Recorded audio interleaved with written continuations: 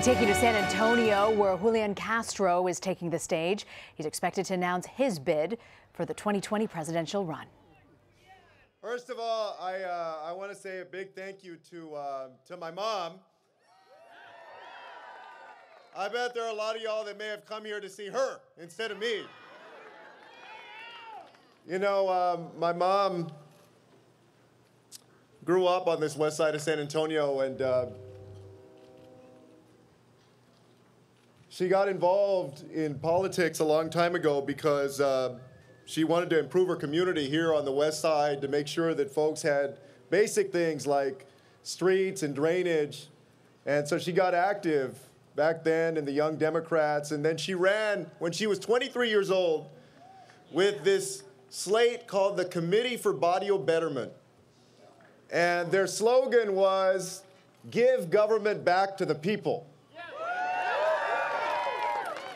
Back then, as y'all remember, they didn't have single-member districts, so very few women and people of color ever got elected. All of that slate of the Committee for Barrio Betterment lost in April of 1971. But on election night, one of the local reporters asked her how she felt. She felt that she felt good about what they had done and that they'd be back. Well, Mom, I think we're back.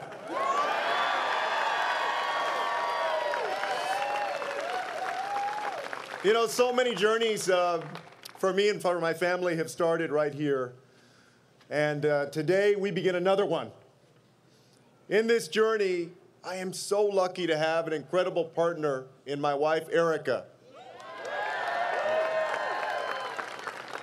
And a wonderful inspiration in our daughter, who many of y'all know, Karina. And in our little one, Christian. So I want to thank each and every one of you as well for being here today and joining us. What a great crowd we got out here.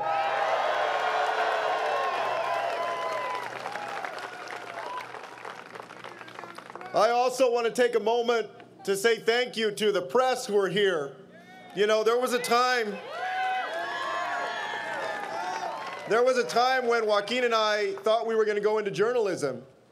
And so I know that the press work hard and that they are the friend of the truth in this country. Thank you very much for being here. So this is a special place for all of us, this west side of San Antonio. This is the place where my grandmother Victoria came in 1922 when she immigrated from Mexico as a 7-year-old orphan. It's where she grew up, where she worked hard for years as a maid, a cook, and a babysitter while raising my mom as a single parent. It's where my mother became an activist, working to improve the quality of life for her own community. It's where my brother, Joaquin, and I were raised by my mom, where we went to school. We were baptized just over there at the Guadalupe Church. We got a great public school education just a few blocks away, and I had the honor of serving these neighborhoods as mayor of San Antonio for 5 years.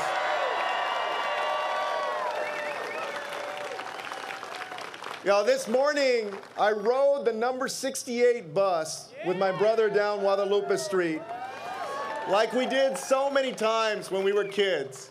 Only this time, I brought my daughter Karina with me. That was the same route that we used to take with my mother to get to school or to go to her work during the summer.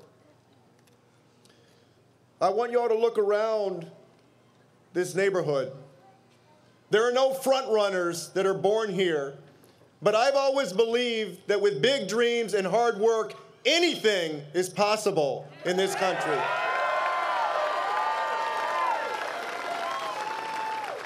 This community is a community like so many others across the nation, a community of good people, of humble people, people who go to work early and stay late, oftentimes at more than one job, so they can provide for their family. When they go to bed at night, they say hopeful prayers. They want their children to do well. They want good health. They want the dignity that comes from a good job and the peace of mind that comes from being able to retire on their own terms. This is a community built by immigrants. Families from Mexico, but also families from Germany and from other countries. It's a community also built by Native Americans.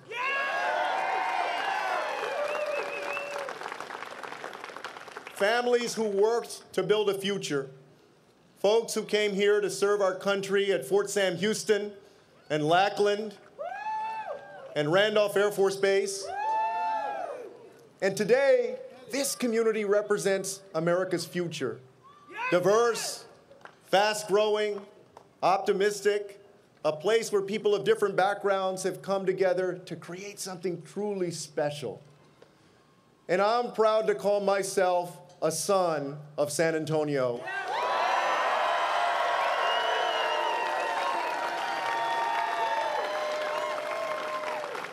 You know, 6 years ago, I had the honor of standing before the Democratic National Convention. I said then that the American dream is not a sprint or even a marathon, but a relay. My story wouldn't be possible without the strong women who came before me and passed me the baton. Because of their hard work, I have the opportunity to stand in front of you today. My family story wouldn't be possible without a country that challenged itself to live up to the promise of America. That was the point of the American dream. It wasn't supposed to be just a dream. America was a place where dreams could become real. But the thing is that right now, the relay isn't working. Today, we're falling backwards instead of moving forward. And the opportunities that made America the America that we love, those opportunities are reaching fewer and fewer people. Today, we're at risk of dropping that baton. And that's why we're all here this morning, because we're going to make sure that the promise of America is available to everyone in this 21st century.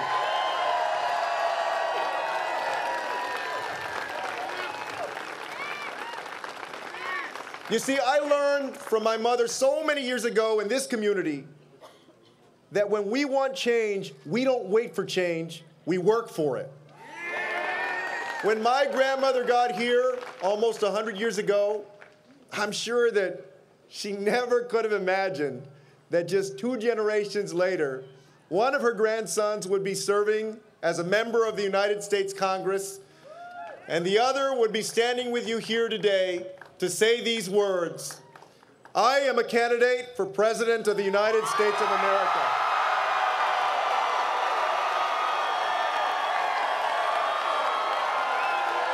Thank you.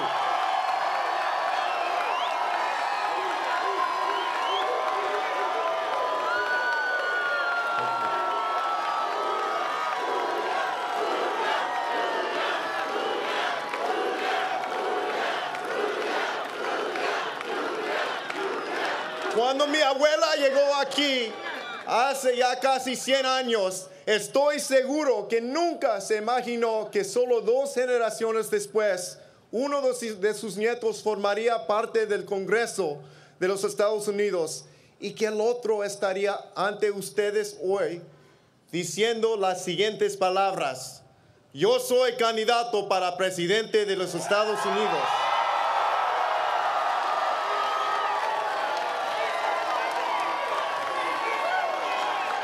I'm running for president because it's time for new leadership, because it's time for new energy, and it's time for a new commitment to make sure that the opportunities that I've had are available to every American.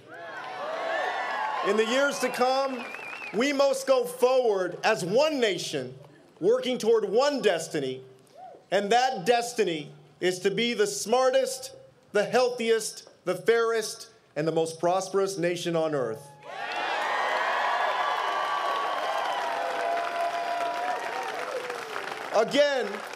In this 21st century, we must be the smartest, the fairest, the healthiest, and the most prosperous nation on earth.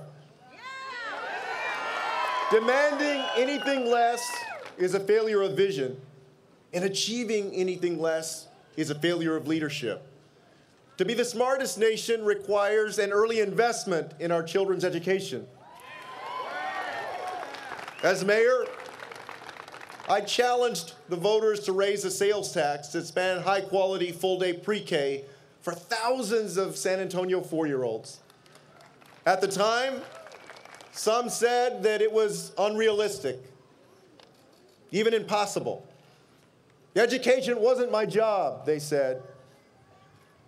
And by the way, who's going to vote for a sales tax increase in the state of Texas? But the future of this community was my job. So I put my faith in the people. We called our initiative Pre-K for SA. And we brought together business leaders with educators, with parents and students to make the case. And in November of 2012, the voters of this city said, yes, we believe in investing in early childhood education. So that next fall, I found myself standing outside a Pre-K for SA Early Childhood Center as the first group of young students arrived for their very first day of school. They had their little backpacks on. A lot of them were excited. Some of them were crying. Truth be told, more of the parents were crying than the students. Sure, there were some tears of sadness of seeing their little ones walking into school for the first time. But there were also tears of joy. The joy of knowing that a great pre-kindergarten education was the first step on the road to a brighter future. Yeah! Today, we live in a world in which brain power is the new currency of success. Yeah! If we want to compete, and we better, we need everybody's talent. We don't have a single person to waste. Everybody counts in this country. Here in San Antonio, I made Pre-K for SA happen. As president, I'll make Pre-K for the USA happen.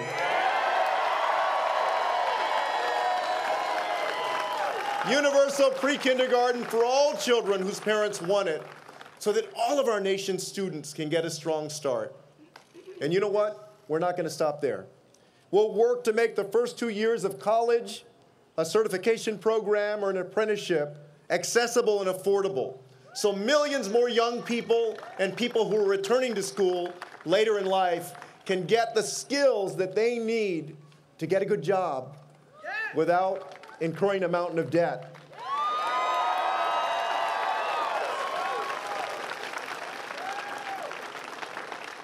Now, to be the healthiest nation, we need a better healthcare system in this country.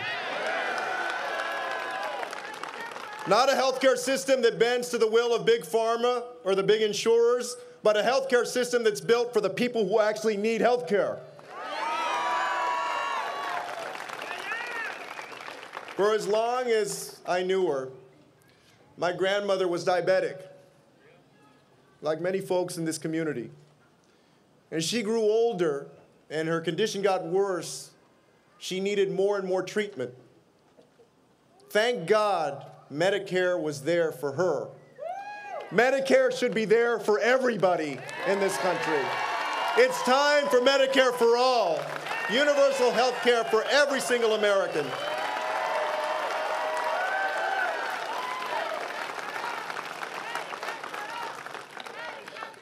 To be the fairest nation, we have to reform and reimagine our justice system. All over this nation, for far too many people of color, any interaction with the police can become fatal.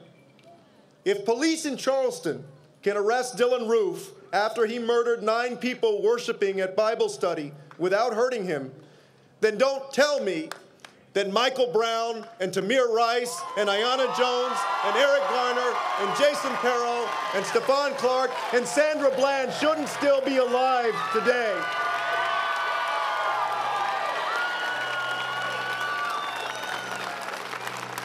We're going to keep saying their names and those of too many others just like them who are victims of state violence.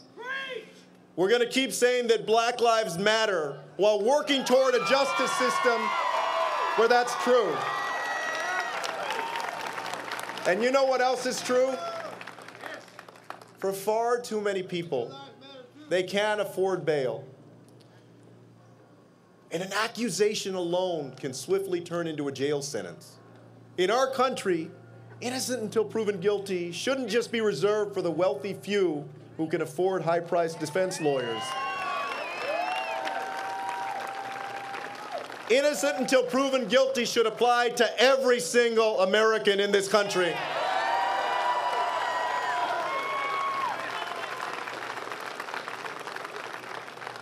We must also reform our immigration system so that keeping families together instead of tearing them apart is our policy. Just a couple of days ago, President Trump visited McAllen, Texas, just south of here.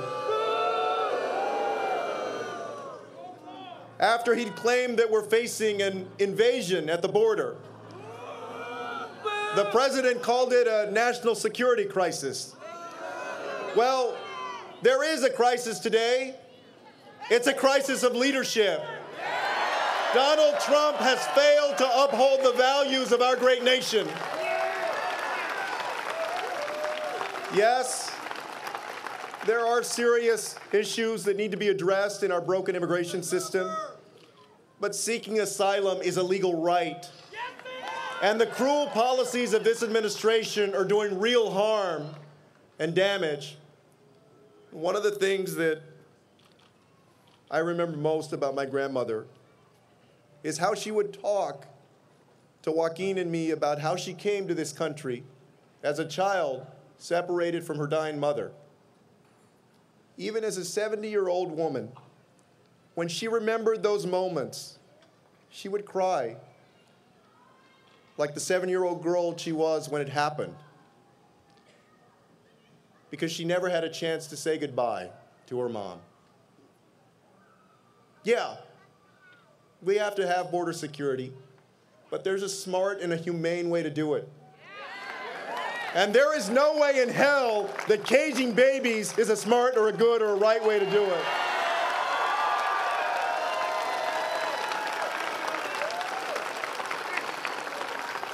We say no to building a wall and yes to building community. We say no to scapegoating immigrants and yes to dreamers. Yes to keeping families together. Yes to finally passing comprehensive immigration reform in this country. If we all work together, we can build a nation more prosperous, not only for those who are already doing well, but for everybody else. We can raise the minimum wage so that people don't have to work 2 or 3 jobs just to put food on the table. We can protect a woman's right to make her own decisions about her body, because for women, access to reproductive health care is an economic issue. We can protect the right of workers to organize in an economy that is quickly changing and leaving too many workers behind. And we can protect people from discrimination no matter who they love or how they identify. And we'll work to make sure every American has a safe, decent, and affordable place to live in this country. You know, as housing secretary, I visited 100 different communities, big and small, all across our nation. From downtown Los Angeles to rural Wisconsin to San Juan, Puerto Rico, and the Pine Ridge Reservation. And this much is clear. We have a housing affordability crisis in this country. Today, too many families are spending more than half of their income on rent. And that means that more families are doubling up, sleeping on the couches of relatives, or even sleeping on the streets. But you know what? You hardly ever hear about that in politics. That's going to change. We will invest in housing that's affordable to the middle class and to the poor. And I know that we can turn things around. In the Obama administration, we made ending homelessness a priority, starting with veteran homelessness. And by the time we were done, we'd cut veteran homelessness almost in half. In the years to come, we can do that and more.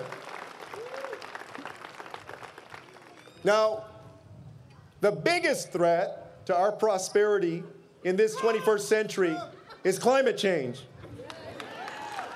Don't let anybody tell you that we have to choose between growing our economy and protecting our planet.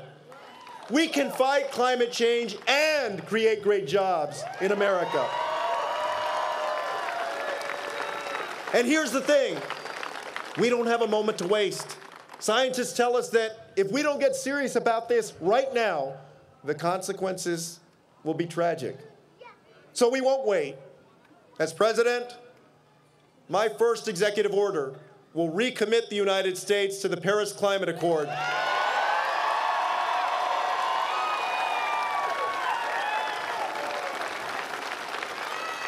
We're going to say no to subsidizing big oil and say yes to passing a Green New Deal. So those are just some of the ways that we're going to become the smartest, the healthiest, the fairest, and the most prosperous nation on earth. It is a blueprint for 21st century opportunity. And so you know that this is always about you. I won't be accepting a dime of PAC money in this campaign. And as president, we'll work to overturn Citizens United, to get big money out of politics.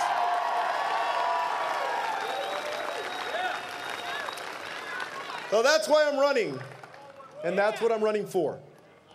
Now, I'm going to have a lot more to say in the coming days and weeks about my plans. But throughout our nation's history, even in its darkest days, there have always been patriots who came together to do the hard work that it took to get us closer to our nation's ideals. Those who fought to abolish slavery, suffragists who marched and organized for a woman's right to vote, a generation that sat in at lunch counters and marched across the Edmund Pettus Bridge, the activists at Stonewall, those who inspired a generation that is marching for our lives today, people who challenged us to continue to perfect our union. You and I, we stand on their shoulders, generations of men and women who made beds and made sacrifices, who fought in wars and fought discrimination, who picked crops and also stood in picket lines. They didn't wait. They made our nation what it is today. And now it's our turn to take that baton and to make our nation better than it's ever been before.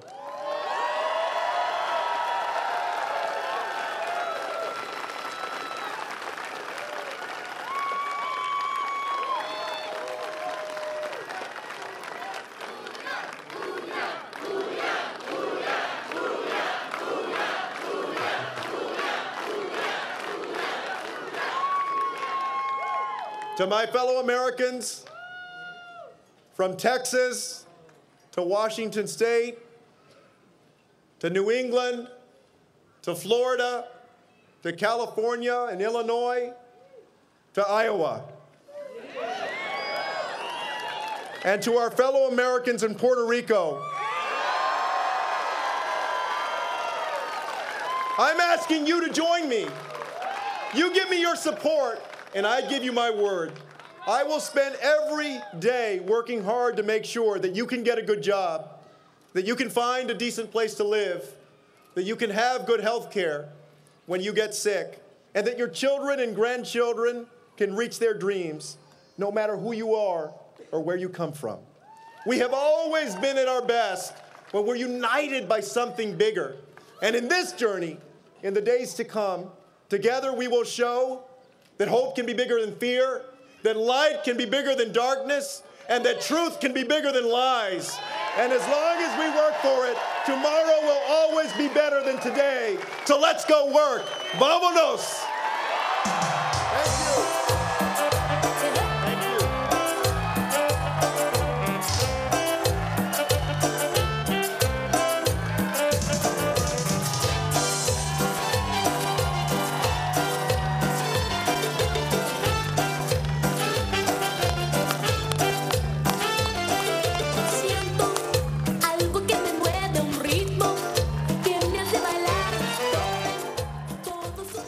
And he makes it official. Former HUD Secretary Julián Castro and the former mayor of San Antonio has in fact declared he is running for president in 2020 with Selena playing in the background there. I, in fact, want to bring in now, joining us from the ground there, Dallas Morning News political reporter Gromer Jeffers. He was there at the site and heard the speech as well, and he joins me now. So, Gromer, from this speech, what do you think will really resonate with the base that Castro is trying to reach? Well, the contrast about doing it all together, truth being bigger than lies, that's a direct slap at President Donald Trump.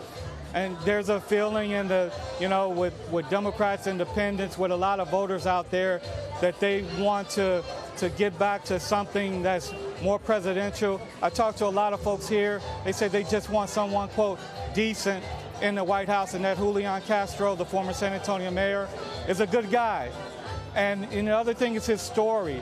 It's an immigrant story. He talked a lot about his grandmother and that how she would never envision, one grandson being in Congress and the other being a presidential candidate, saying, I'm running for president. So it's his story, his background, and, just the hope to get back on the path of something positive that I think will resonate with a lot of voters. Castro mentioned some really popular progressive policies, education reform, a Green New Deal, right, Medicare for all. And in an interview earlier this week, he supported Representative Alexandria Ocasio-Cortez's marginal tax increase on the wealthy. Why do you think it is he's embracing these stances? Because I think he sees room in a Democratic primary. He sees room to get to the progressive Democratic wing of things. The Bernie Sanders wing, if I will. He sees that there's area there, there's room there that he can grow and make his mark as a candidate. You have folks like Elizabeth Warren and maybe Joe Biden. They will be more like traditional Democrats. I think he sees a path for him there, the new Democrat, if I will. The new Democrat. We know that Castro is Mexican-American. In fact, I can hear the Selena Bitty Bitty Bomba playing in the background there. That's right. You can't forget her. Well, something that he also embraced in the speech and throughout his political career was that actually a factor in his decision to run? Yes, it was. And, look, right now he's the only Hispanic candidate in the race. I mean, he's the only candidate that has this kind of flavor. I mean, what you're hearing in the background. So this is him, this is his history, and a lot of folks will gravitate toward that. A lot of folks are saying it's time to have a candidate like Castro, the first Hispanic president. What do you make of the timing of this announcement? Well, he needs to get out early because there are potential big names waiting in the wings to jump into this race. He needs time to build his name recognition, to get to Iowa and New Hampshire, the early primary states, and build his candidacy there. And also, he has to get out and see what his viability is, because there's another Texan that could be in the race. And I think that's looming large. Beto O'Rourke, if the former congressman and Senate candidate gets in, I think Julián Castro will have to reevaluate things. So he's going to use this time early in the race to really to see what his strengths are, if there's a real path, and go from there. Castro's positioning himself as an outsider, but we know that he's worked in the Obama administration and was considered a potential running mate for Hillary Clinton at one point. How does he reconcile those two facts, and could that be an issue for him moving forward? Yeah, I don't know that he can reconcile those two facts. I mean, he's former HUD housing secretary, a contender to be vice president, Hillary Clinton's running mate. I don't think he can separate that. I do think he can position himself as something different, maybe not a traditional Democrat, as we talked before, a new Democrat, but a Democrat who has served in the institutions, who has served under Obama. You know, but he's not an outsider. He's just something different. All right, Gromer, I want to thank you very much for joining us. And next time I have you on, Gromer, I'm going to ask you what your favorite Selena song is. I have a feeling we're going to be hearing a lot of Selena at his political rallies. Right. I think we will. You know, it'll be interesting. Selena in Iowa at an Iowa rally. That might be kind of cool. I hadn't thought of that as well. Gromer Jeffers, thank you so much for joining us, Gromer. Appreciate your time. Anytime.